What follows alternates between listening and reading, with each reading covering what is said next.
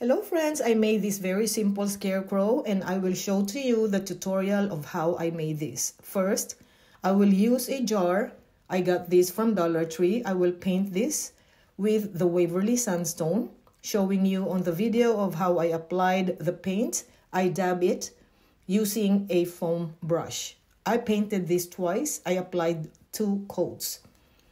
I have to dry the first coat before I apply the second coat. Then using a fan brush, I will apply Mod Podge, and this is how to seal the paint so it's not gonna come off over time.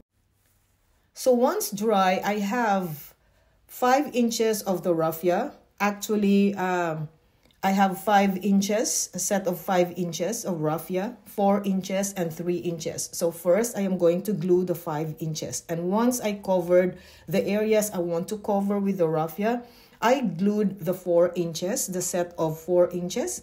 And then once covered with the 4 inches, I have 3 inches as well. This is the 3 inches. And then I will also put that on top of the other raffias. So that is how I made the hair of my scarecrow.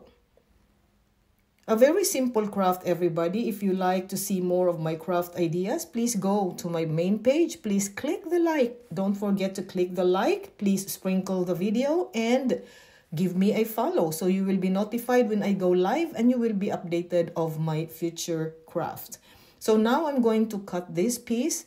This is going to be empty jar, and showing you in a video is a piece of cloth. It's all up to you how big the cloth is, for as long as you're going to leave a space for the face of your scarecrow. So that is what I'm doing there right now. I just glued it there.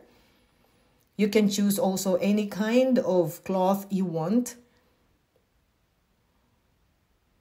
Then I am going to glue this part here.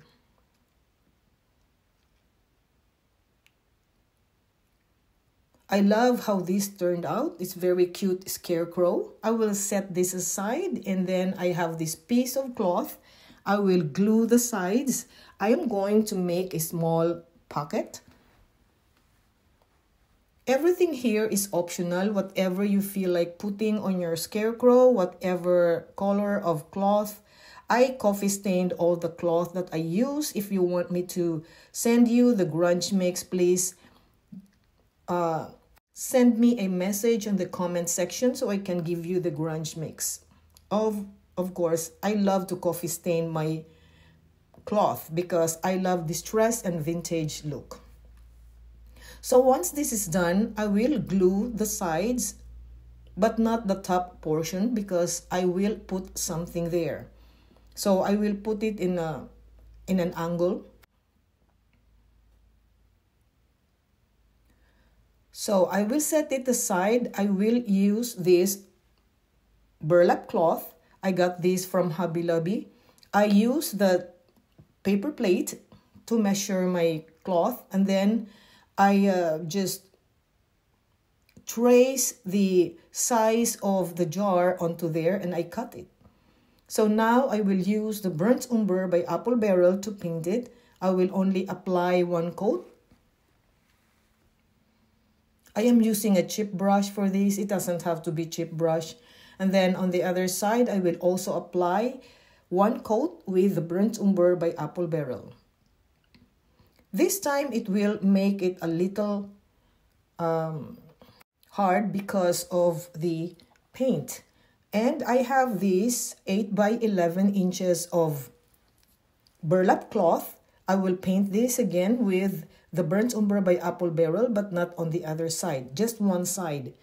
And now I will start to draw the face of my scarecrow. So this time, this is optional. I'm not gonna show to you how I finish the face because you can make your own face of your scarecrow. So now I have the face of my scarecrow. I'll just put some white dots there just to have a little glow of the eyes. I'm using the end portion of the brush, small brush. And now I am drying it. I made also the mouth, which is smiling. And I am going to put this scarf.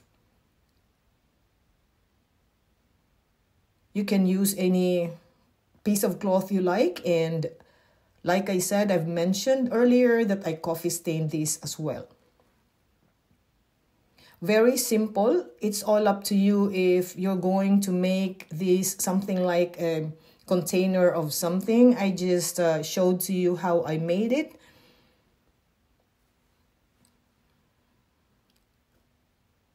So it's not gonna be hollow. You can put other like newspapers in the inside, and it's really a very cute kind of scarecrow. Now it's time for me to put the burlap that I made earlier. I am going to glue this.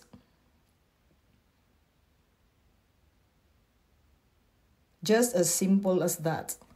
You can use, if you're gonna make a craft like this, you can use any size of jar. There are bigger jars.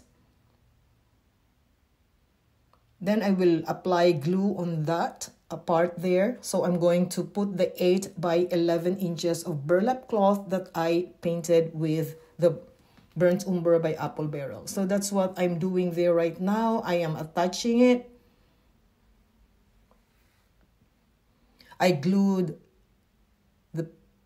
that area there on the back. And I will just adjust that part there. So now I will tie this with a jute twine.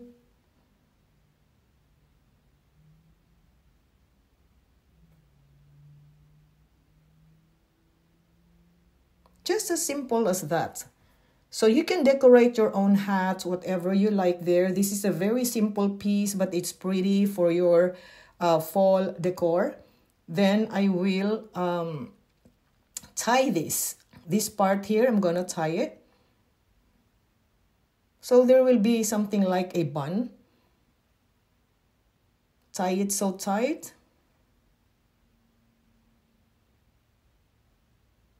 Just like that. Then I put the sunflower on top and put a piece of button. So such a pretty craft, everybody. I really love how it turned out. Very simple to make. You can see the face of the scarecrow. I just put the wheatgrass there and a little of dry flour. So that is really very nice. I love this very much. I hope you follow. And till next time, friends.